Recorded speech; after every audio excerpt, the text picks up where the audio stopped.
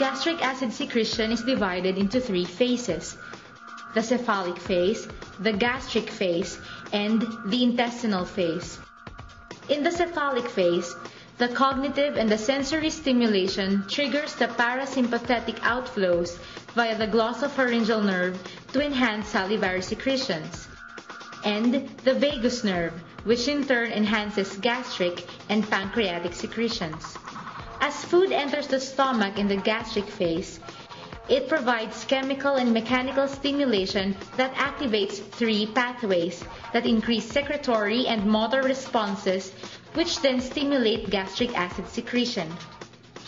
During the intestinal phase, the presence of protons, high osmolarity, and nutrients in the intestinal lumen stimulates the three regulatory pathways, namely the neural, hormonal, and paracrine pathways, which in turn stimulate an increase in pancreatic secretions and inhibit gastric acid secretion. The stomach is anatomically divided into three parts, namely the fundus, the body, and the antrum. The fundus and the body with their thin walls both act as reservoir, and the antrum, which has thicker walls, aids in digestion and gastric emptying. The wall of the stomach consists of four layers: the mucosa, the submucosa, the mascularis externa, and the outermost serosa. The cytoplasm of unstimulated parietal cells contains numerous tubules and vesicles, which together are called the tubulovesicular system. The membranes of the tubulovesicles contain the transport proteins responsible for secretion of hydrochloric acid into the lumen of the gland. When parietal cells are stimulated to secrete hydrochloric acid, tubulovesicular membranes fuse with the plasma membrane of the secretory canaliculi. This extensive membrane fusion increases hydrochloric acid pumping sites at the surface of the lumen because it contains hydrogen-potassium ATPase pump, the primary hydrogen pump which exchanges hydrogen for potassium. Hydrogen ions accumulate in the cytoplasm through the dissociation of carbonic acid. At the basolateral membrane, chloride ions enter the cell via the chloride bicarbonate countertransporter, while the sodium-potassium ATPase pump provides cytosolic potassium. Through leaky channels at the apical membrane, potassium moves out into the lumen but is transported back intracellularly by the hydrogen-potassium ATPase pump in exchange for hydrogen. Majority of the final secretion entering the lumen contains hydrochloric acid. Gastric acid is produced on an average rate of 1,500 ml per day with a pH of 1 to 3.5.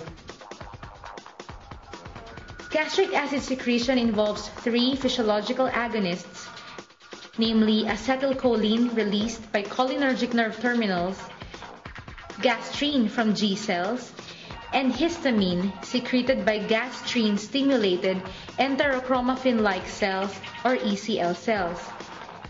Histamine is the major mediator of hydrochloric acid secretion. The parietal cell has separate receptors for the three secretagogues. Acetylcholine binds to M3 muscarinic receptors.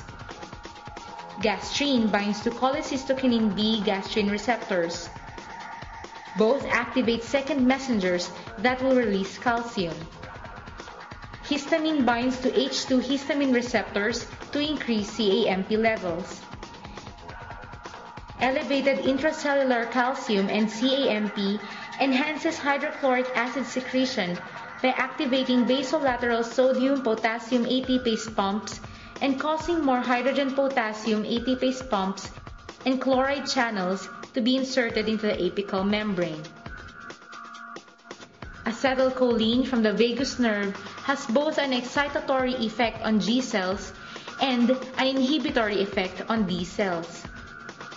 In addition, gastrin from G cells increases the secretion of somatostatin that is being produced by B cells. Somatostatin has two inhibitory effects. First, it decreases CAMP levels, therefore inhibiting hydrochloric acid release. Second, Somatostatin produced during continuous gastrin secretion inhibits gastrin production of G cells, and no hydrochloric acid is further secreted from the parietal cells.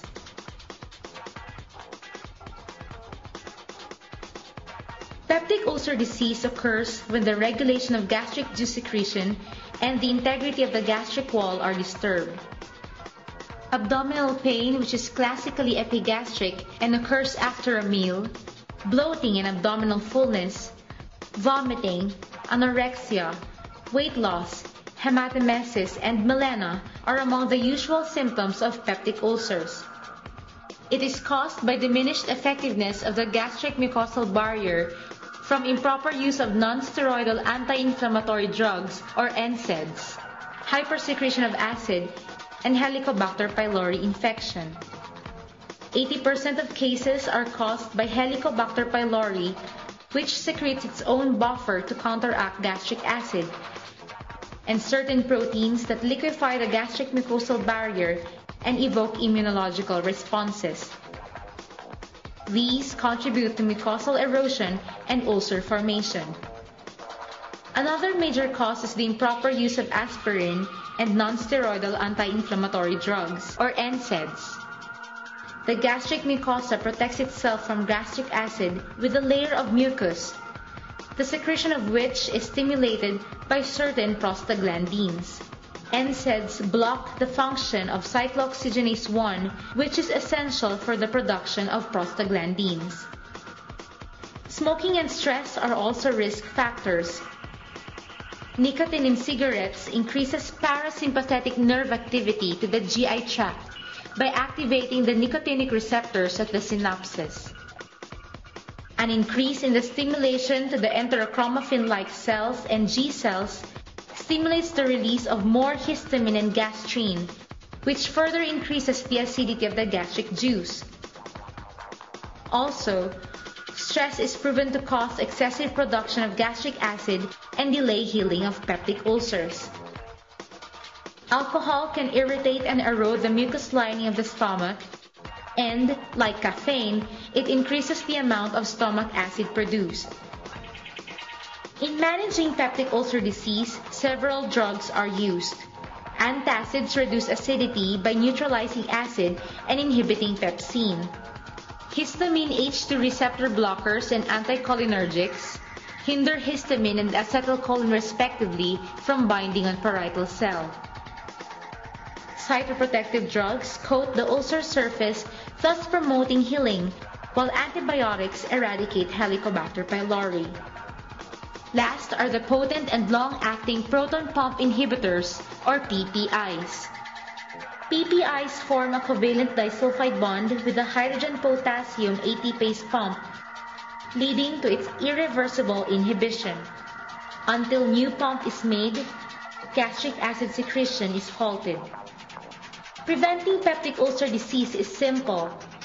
Individuals are advised to refrain from smoking, avoid improper use of non-steroidal anti-inflammatory drugs, avoid or limit alcohol and caffeine intake, and lastly, manage stress properly.